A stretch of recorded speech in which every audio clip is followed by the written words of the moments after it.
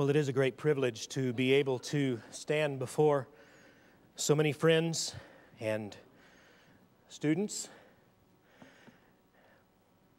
and men that I have gained from and been blessed by through your friendship and many of you through your writings and preaching to me. And so my desire this afternoon is that the Lord would in some way enable us here to gain from His Word, and that He would give freedom for that. I did notice that there were only two of us who had our passage assigned to us. I think they wanted to kind of keep us from just going all over the place, brother, and settle us down. But the passage given could not have been more a delight to me than this one. So if you would turn with me to Titus chapter 1, verses 5 through 9, let's read Titus chapter 1. We'll start with verse 1 and just kind of get the flavor of Paul as he begins. And if you would be so kind, stand. Let's read the word together. Titus chapter 1, beginning in verse 1. Paul, a bondservant of God, an apostle of Jesus Christ, for the faith of those chosen of God, and the knowledge of the truth which is according to godliness, in the hope of eternal life, which God, who cannot lie, promised long ages ago, but at the proper time manifested, even His word, in the proclamation with which I was entrusted according to the commandment of God our Savior. To Titus, my true child in a common faith, grace and peace from God the Father and Christ Jesus our Savior. For this reason I left you in Crete, that you would set in order that which remains and appoint elders in every city as I directed you. Namely, if any man is above reproach, the husband of one wife, having children who believe, not accused of dissipation or rebellion. For the overseer must be above reproach as God's steward, not self-willed, not quick-tempered, not addicted to wine, not pugnacious, not fond of sordid gain, but hospitable, loving what is good, sensible, just, devout, self-controlled. And here's the focal verse. Holding fast the faithful word which is in accordance with the teaching, so that he will be able both to exhort in sound doctrine and to refute those who contradict. Father, open to us now your word, sir. Give that miracle of hearing. Give clarity of speech so that the preacher can say the things that need to be said. Don't let any foolishness escape his mouth, but that which is profitable and true, because it's your word. We understand, Father, that because it's your word and because the power to transform and change hearts is yours and belongs to no man, that your Spirit must come and empower this word and drive its truth to the heart, cause the eyes to be opened so that there is understanding, and then move the heart so that there is obedience to that which God has spoken. And so, Lord, instruct us. We're listening. Help us. In Jesus' name, amen. You can be seated. When I became pastor of Rockport 16 years ago, was my first church out of seminary, and I have to be very honest with you that I was absolutely scared to death. My prayer constantly was, oh God, please don't let me kill this church. I was a church growther by training. I had all my little notebooks fresh out of Southwestern Seminary.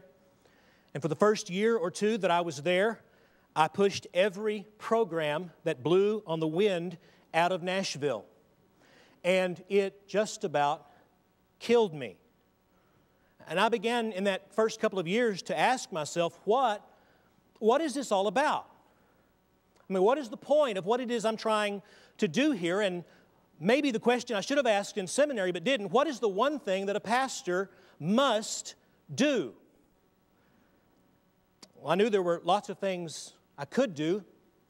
There are even more things that people wanted me to do, but what was the one thing that I had to do if I was going to be faithful to God's call? Well, my answer came in many places. One of the good things that did come out of my Southwestern experience is somewhere along the line, somehow, I picked up this idea that a man should preach the Word verse by verse and should actually take instruction from there. And so a lot of passages began to click as I was just trying to grapple with the text and try to be faithful to teach the people who suffered long through some of those early messages.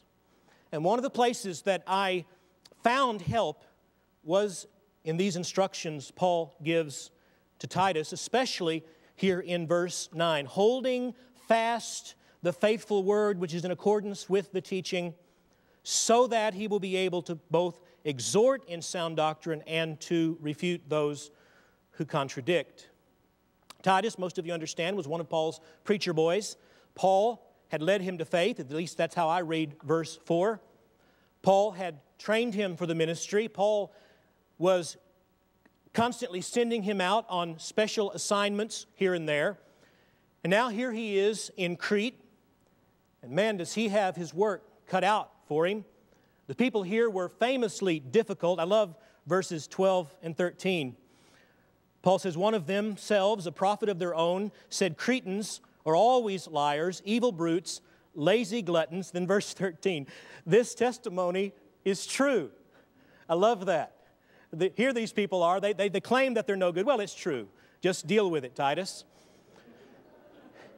And now Paul has left young Titus on this island to straighten some things out and to set the church in order. Verse 5, for this reason I left you in Crete, that you would set in order what remains and appoint elders, pastors, notice by the way plural, in every city as I directed you. So the first order of business for Titus is to appoint elders, pastors in each city. Now what kind of men must they be? Well, first they must be spiritually mature. This word elder implies maturity. Someone who has walked with the Lord, someone who has gained some grounding in the truth, not a novice. 1 Timothy 3:6 says.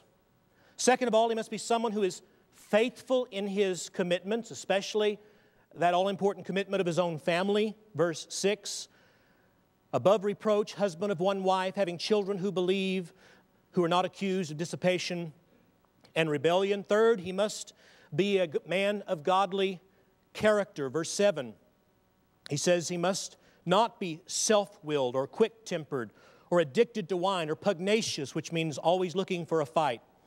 Not so fond of sordid gain, but hospitable, loving what is good, sensible, just, devout, and self-controlled.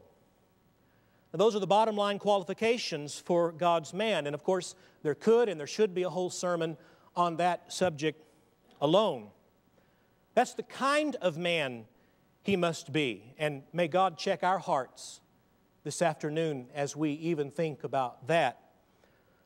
But what we want to see now is what is the ministry that he is to undertake. For that, again, we must focus on this 9th verse. He must be a man who holds fast the faithful word, which is in accordance with the teaching, so that, here's the goal of that holding, so that he will be able both to exhort in sound doctrine and to refute those who contradict.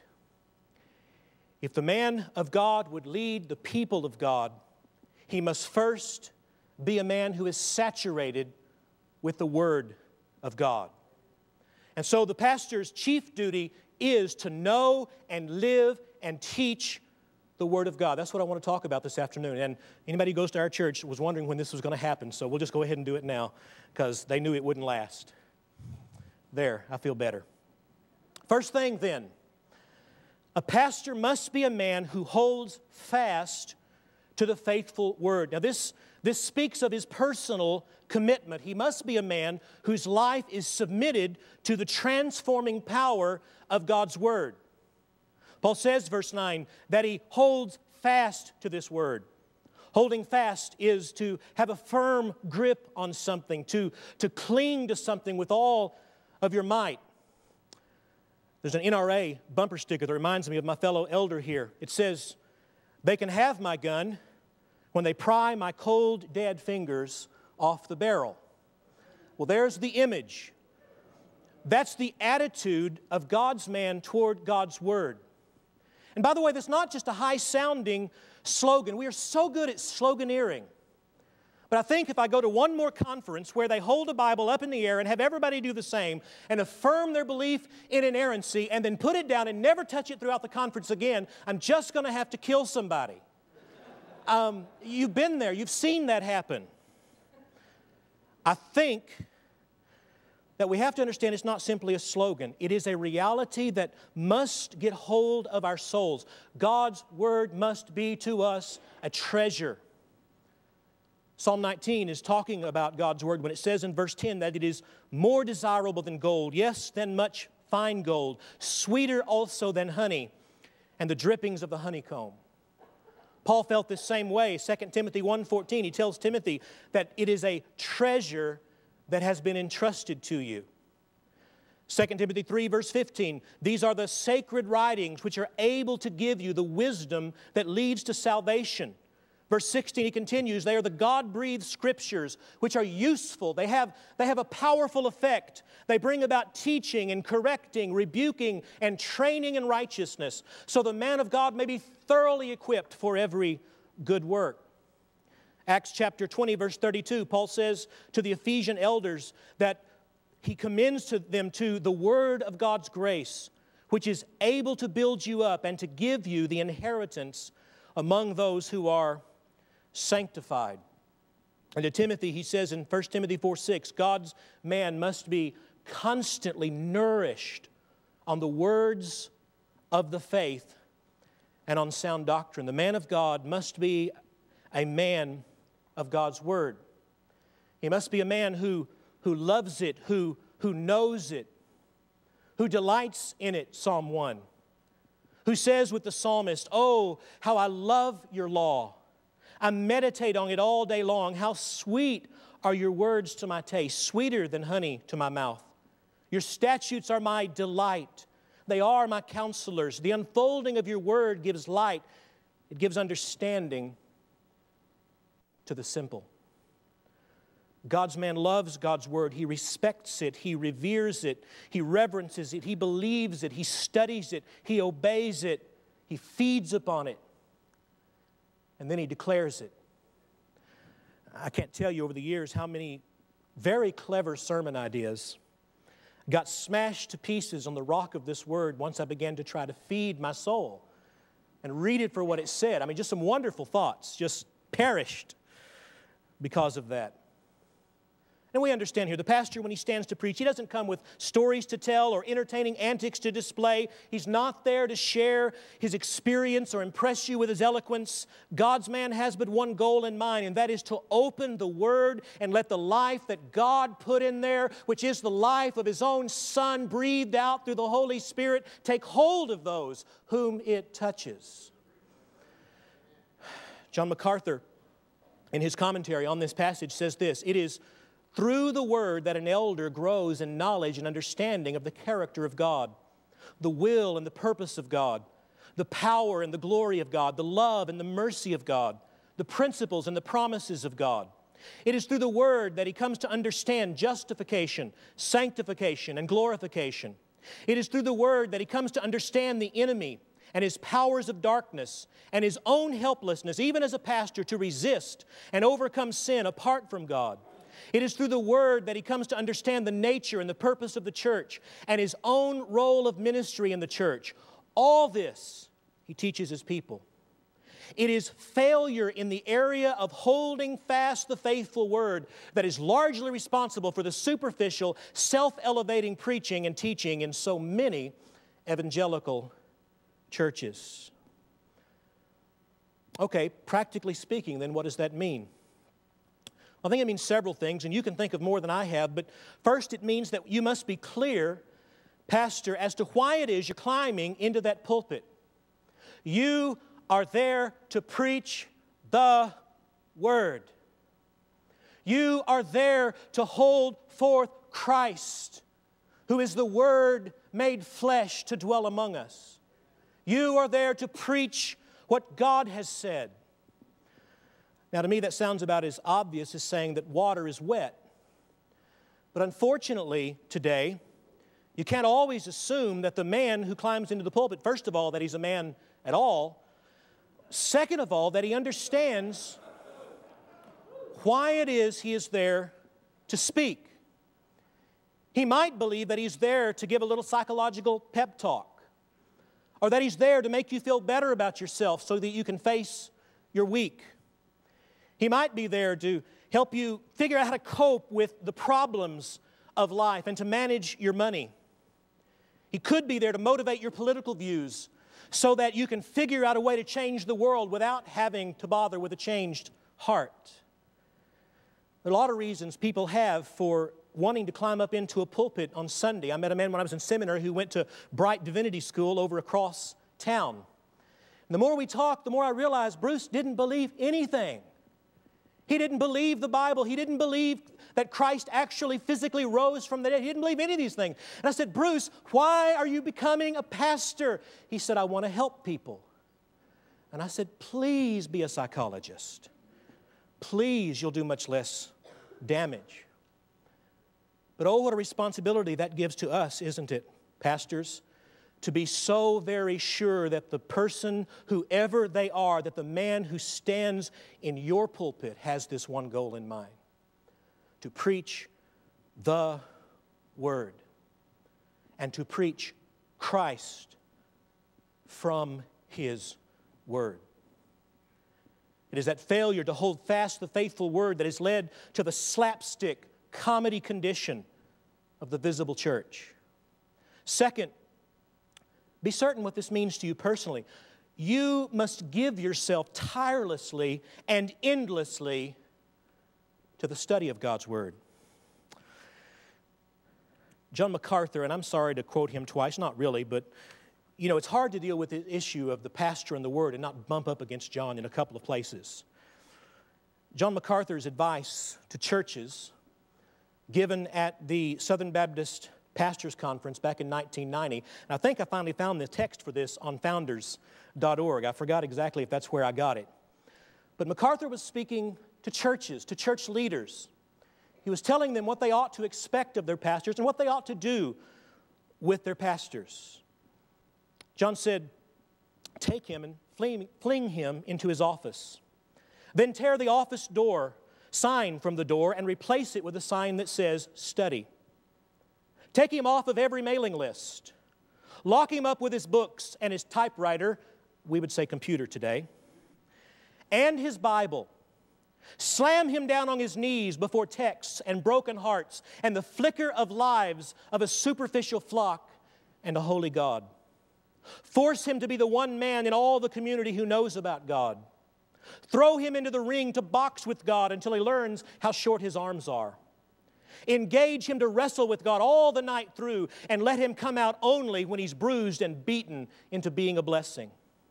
Shut his mouth from forever spouting remarks and stop his tongue from forever tripping lightly over non-essentials. Require him to have something to say before he breaks the silence. Burn his eyes with weary study. Wreck his emotional poise with worry for the things of God. Make him exchange his pious stance for a humble walk with God and man. Make him spend and be spent for the glory of God. Rip out his telephone, and again I'll add his internet. Burn up his success sheets. Put water in his gas tank. Give him a Bible and tie him to the pulpit. Test him, quiz him, examine him, humiliate him for his ignorance of things divine. Shame him for his good comprehension of finance and batting averages and political party issues. Laugh at his frustrated effort to play psychologist. Form a choir, raise a chant, and haunt him day and night with, "Sir, we would know God." When at long last he does essay the pulpit, ask him if he has a word from God. If he doesn't, dismiss him. Tell him that you can read the paper as well as he. You can digest the television commentary as well as he. You can think through the day's superficial problems and manage the weary drives of the community and bless the assorted baked potatoes and green beans better than he. And when he does speak God's word, listen.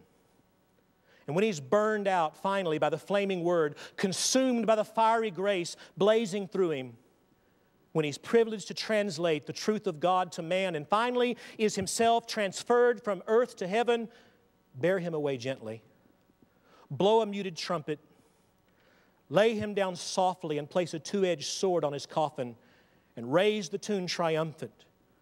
For ere he died, he became a man of God.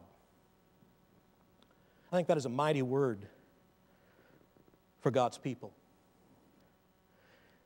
If you're not a pastor, but you're a leader in your church, you're a layperson there, you must understand, you must not settle for anything less than a pastor who is a man of God's Word. Demand of anyone who would dare stand behind this holy desk, do you have a word from God? And if he doesn't, yank him out and send him on his way and find someone who does. That's what I expect of our elders. Two of them are here. If I cease to speak the Word of God, if I begin to get cute, if I begin to come up with nice little programs that can pacify the sheep and make them think they're being fed, these men have a responsibility to yank me down from the pulpit, to tear me out of the parsonage, and to send me on my way to sell insurance or something else. It is their responsibility. But here's the other side. The best thing that I can do for my people is to be a man who knows the Word. Edwards resolved very early in his ministry to study the Scriptures so steadily, constantly, and frequently that I may find myself and plainly perceive myself to grow in the knowledge of the same.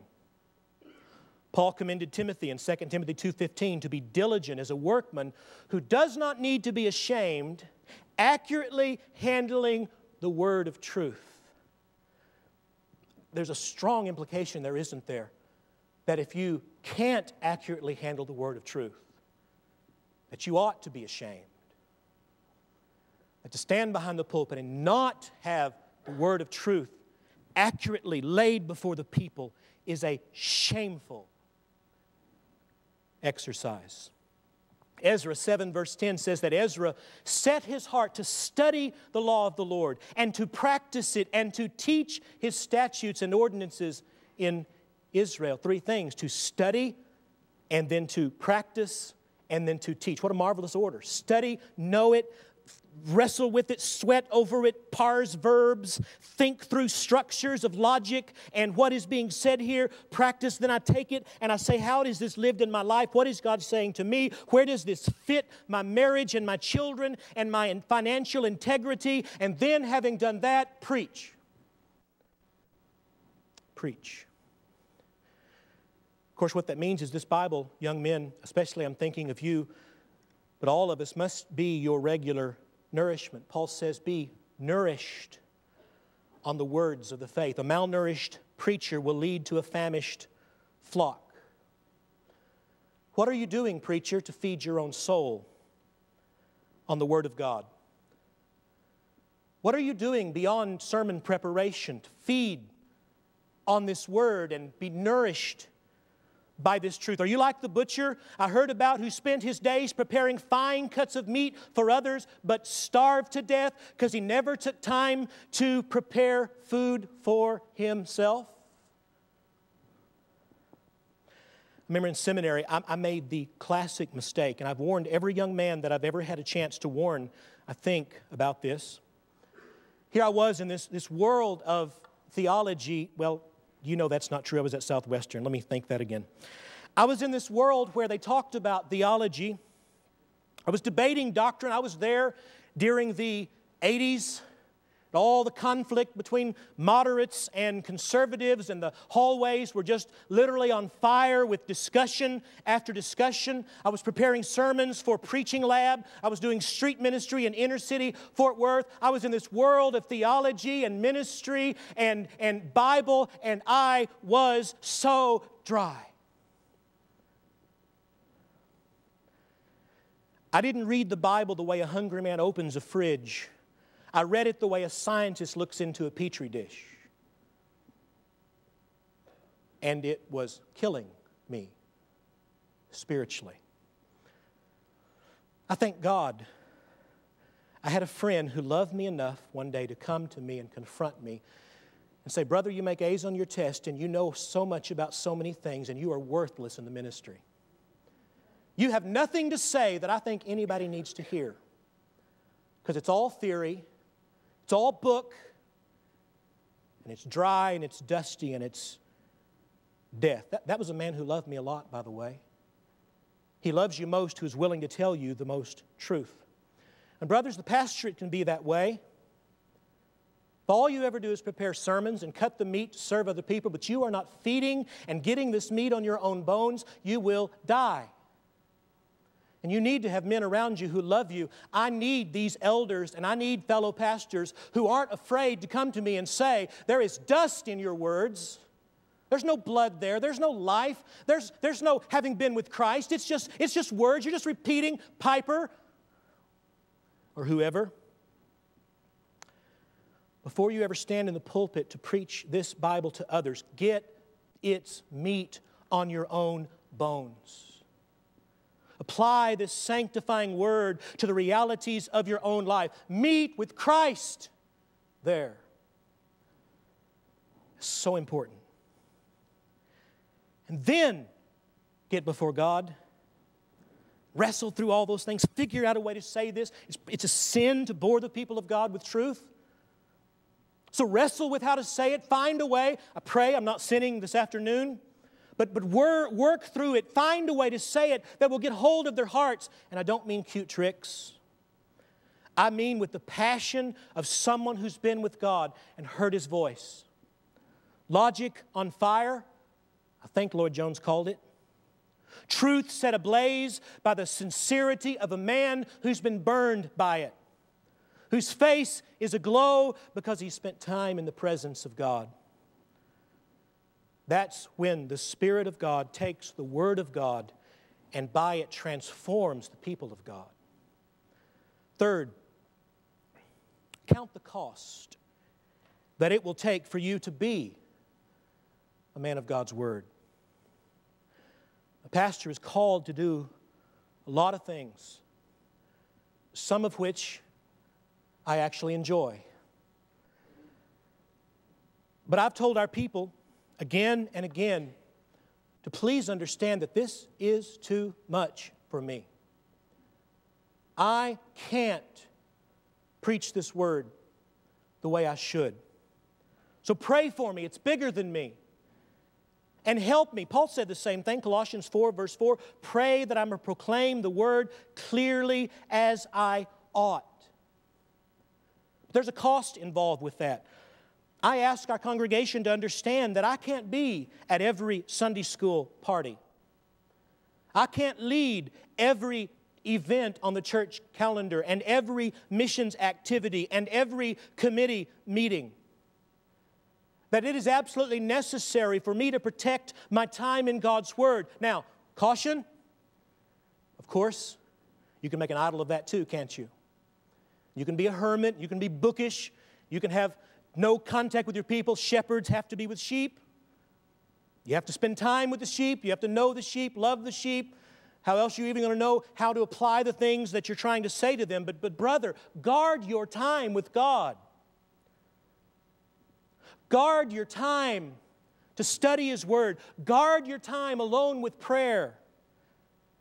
Peter said in Acts 6, verse 2, it's not right for us to neglect the Word of God in order to serve tables. Some of you are serving tables. And you may need to be praying, God, raise up men in my church who can do this. God, show us something else. Maybe some of these tables don't have to be served in quite this way. Doesn't have to look like a fine French restaurant. And maybe this is just me. I block off my Saturday evenings. Except maybe for a prayer meeting here and there or some rare event, I find that if I mess around on Saturday evening, it just unfits me for Sunday. Maybe that's me. Maybe I'm just so very weak. But guard your time alone with God. Don't waste it on television. I've been so convicted about this lately. It just sneaks up on you. Or internet. Or whatever it is that steals your time. All right, but what about all those things I have to do? What about hospital visits and personal counseling? All these, well, be disciplined. Verse 8 said that self-control or self-discipline is part of the pastor's character. Use your time wisely. Schedule it. Make time for the Word. Block time off. Have your secretary, if you have one, help you. Have your wife help you. Have the congregation help you. But some of it we just take upon ourselves, don't we? Martin Lloyd-Jones, we heard earlier, was convinced that the very best counseling he could do was the regular weekly exposition of the Word of God. And so make priorities. That brings me to the second thing then, the second big thing, two main things here. First, a pastor must hold fast to the Word of God himself. Second, he must hold forth the Word of God to others. Do you understand that? That's not just part of your ministry. That is your ministry. Holding fast the faithful Word which is in accordance with the teaching, so that, here's the application, he will be able both to exhort in sound doctrine and to refute those who contradict. Two things there. First, a pastor must encourage with sound doctrine. Second, he must refute false teachers.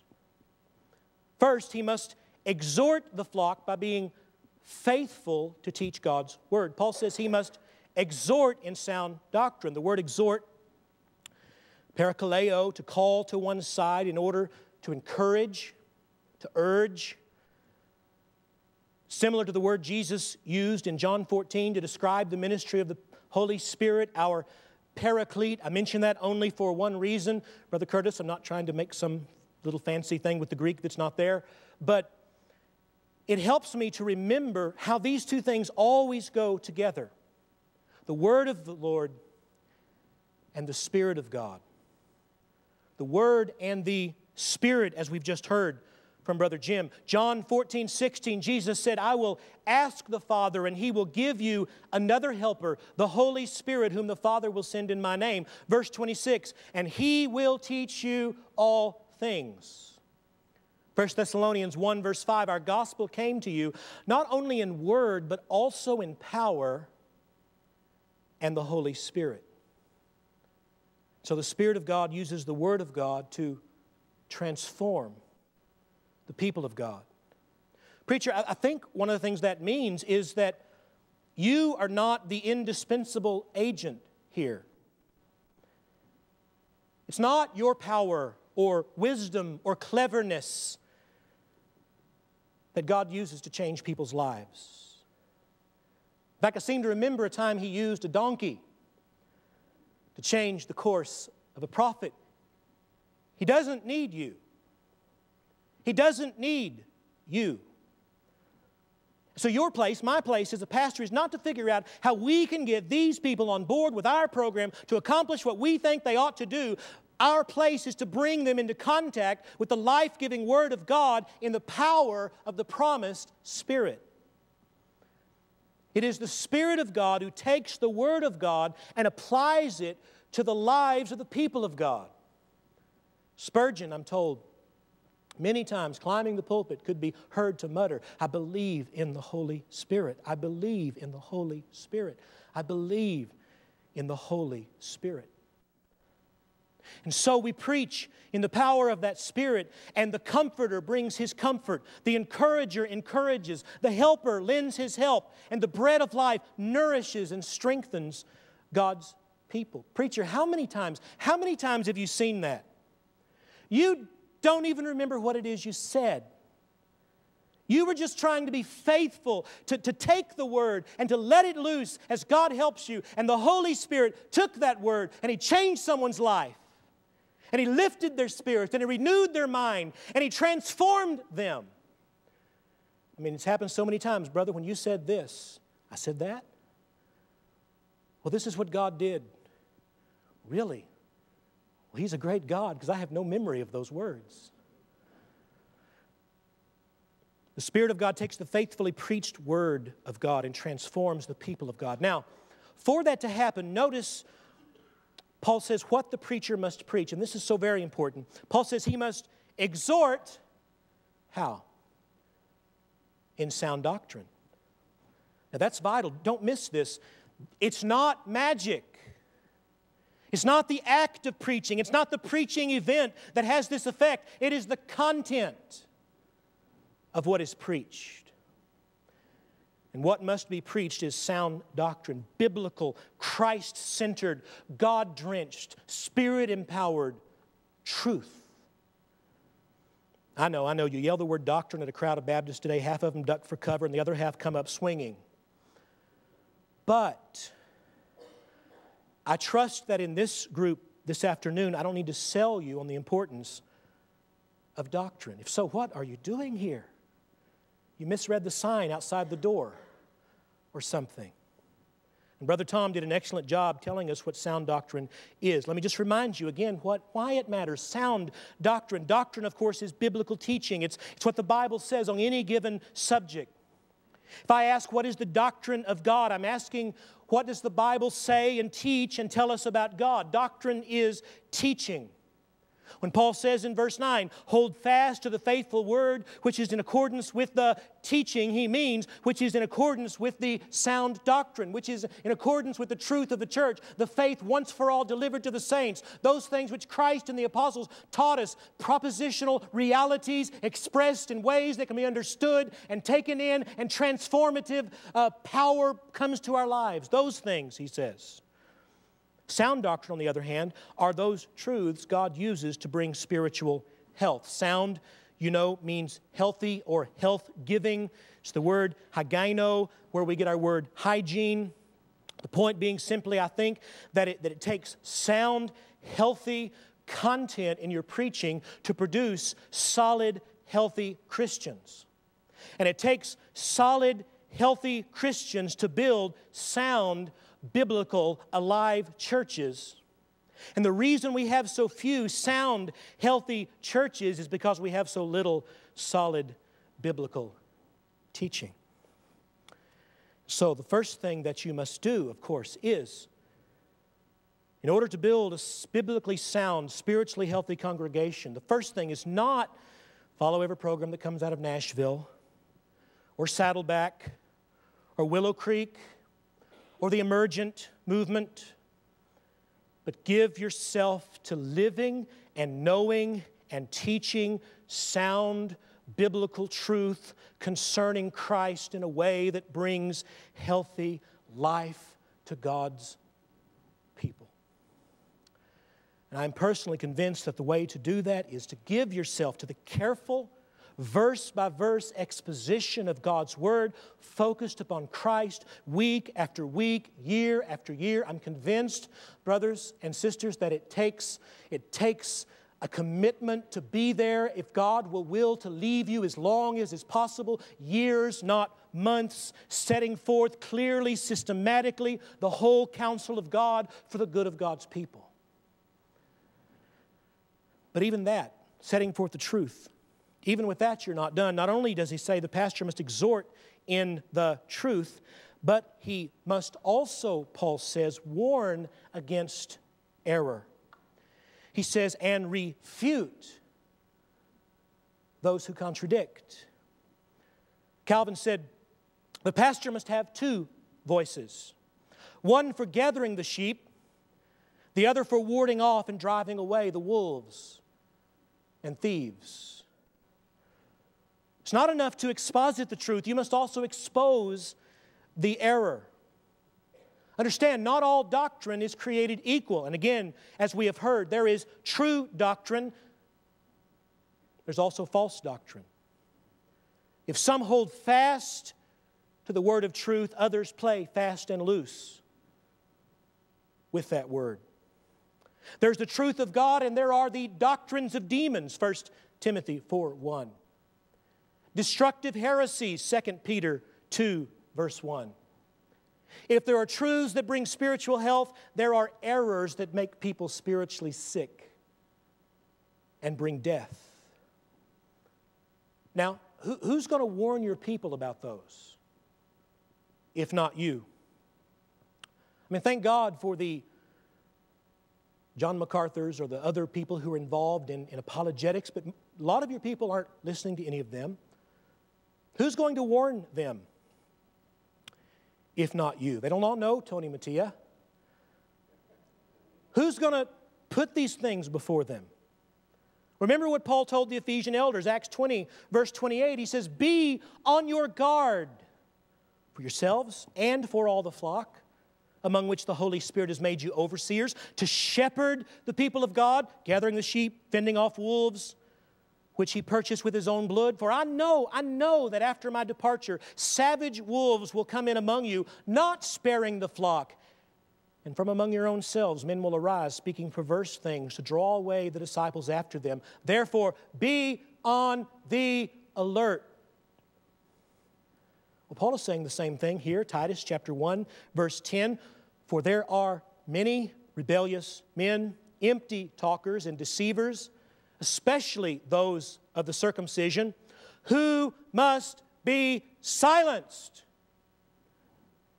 because they are upsetting whole families, teaching things they ought not to teach, and that for the sake of sordid gain. Boy, sounds like a page out of our own history, doesn't it? He says they must be silenced. You understand, Pastor? There are voices screaming at your people from every side. Screaming at them from the internet, screaming at them from the radio, screaming at them from books and discussions at the water fountain. Liars, frauds, deceivers, antichrists. What are you doing to silence those voices? Whether Dan Brown's silly heresies, as so many believe, or the subtle poison of the prosperity teacher, or a postmodern abandonment of the very idea of truth. Pastor, you have to unsheathe that double-edged sword and use both sides of it to defend them. How do you do that? Another area we could use a whole sermon. But it comes back again to this matter of sound doctrine. That's the context. It is sound doctrine that does this. What do you do? Let me just give you two things and we'll work toward a conclusion. Number one, fortify your people with such a regular diet of life-giving truth that error leaves a bad taste in their mouth. When my girls were little, we never gave them a big lecture on the dangers of drinking bad milk. Okay, here's some good milk. Is that you taste? Okay, keep it. Now try this. We never had a little exposition of what bad milk tastes like. We just gave them plenty of good milk so that when the bad came along in the course of their lives, they're sharp girls. They figured it out immediately. They knew what good milk is. The bad was rejected. Same way, what a joy it was when my daughter came home not too long ago from a Christian event and said to me, Dad, I can't believe what this preacher was saying. It didn't sound right to me. Listen, this just didn't sound biblical. Praise God. I wanted to dance. That's the first thing. The starting place. But even that, brothers, is not enough. That works for the obvious poisons. What about those subtle poisons that they can't yet smell out for themselves? What about those carbon monoxide errors? And that's what I think Paul is talking about here. He says, refute the false teachers. Notice, by the way, that it's personal. It's not just refute false teaching. It is refute false teachers. Refute those, that is, those persons who contradict the truth, who lie about Christ, who obscure His glory. It's not just a matter of exposing the lie. Sometimes you have to expose the liar. You understand, heresy doesn't just float in on the wind. It is carried by false teachers. It's like a contagion. It's like a virus. It needs persons to carry it from one to the next. And Paul says here, expose them. And then he did it. 1 Timothy 1:20, Paul mentions I knew I would do that. Hymenaeus, he must be from Wales. Hymenaeus and Alexander, whom I have handed over to Satan so that they will not be taught to blaspheme. Brothers, I think, and those of you who know me know that this is contrary to my natural proclivity. There are some who are controversialists, and it's a different message that you need to hear. there are others of us who are so very pastoral that we resist doing at times those things that must be done. Sometimes you have to call names. Sometimes you need to warn your people specifically about the individuals who carry these poisons. Some of your folks are buying Joel Osteen. They need to hear that he's poison. They're listening to Joyce Meyer. Your students have read Steve Chalk. They've seen T.D. Jakes on national television. Who's going to warn them if not you? The minister of the gospel must use both edges of God's double-edged sword. One to encourage and to heal like a surgeon uses a scalpel. The other to fight and defend like a soldier uses a sword. You must both proclaim what is true and declaim what is false. Somebody else said that and it looked good. I don't even know if declaim's a word. But you get the idea.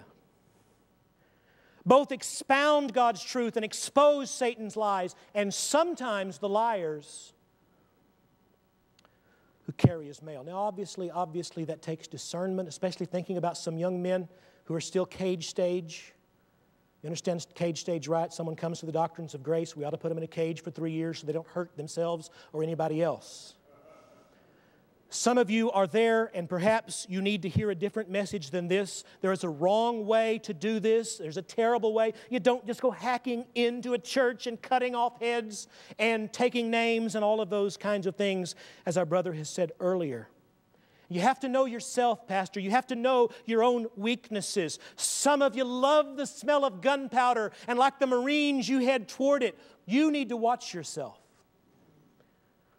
Check yourself, know yourself, but others of you, brothers, you hold back.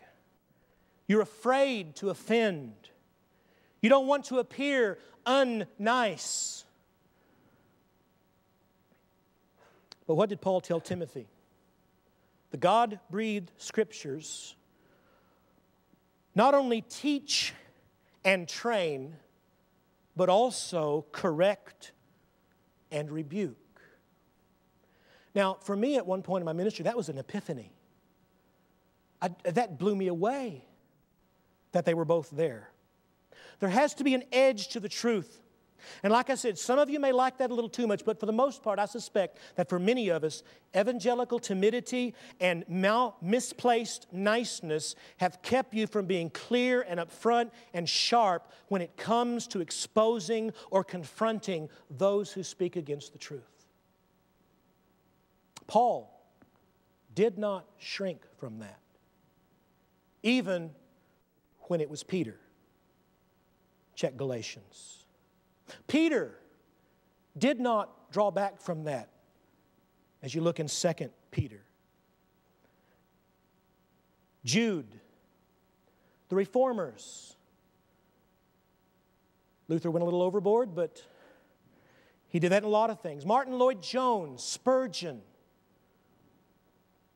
Well, preach the truth, expose the lies, both for the health and the well-being of God's people. And again, I'm convinced myself, the normal way of doing that is faithful, verse by verse, exposition of Scripture year after year. Doesn't mean that's the only thing you ever do. It doesn't mean you can't go off and deal with this particular subject or topic as long as you do it biblically and coming out of the text and not reading into the text and all those things Curtis was telling us.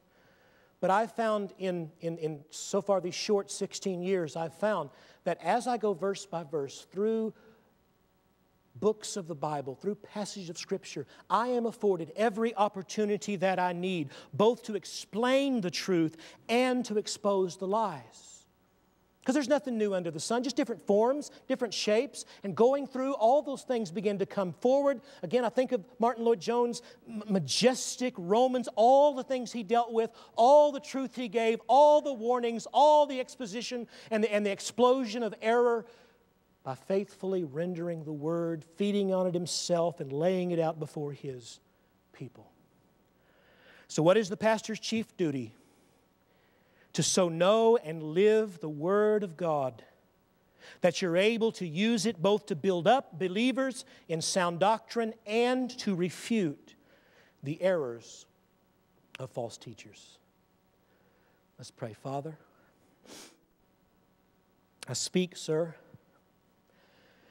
as one who does this so very imperfectly, as one who's so dependent upon your help, as one who has tripped and stumbled, as one who needs the feeding and the nourishing of your word day in and day out, as one who has nothing whatsoever to say to a group of people unless I have digested and grasped something by the help of your Spirit, of your word, and by the help of that same Spirit and enabled to speak it.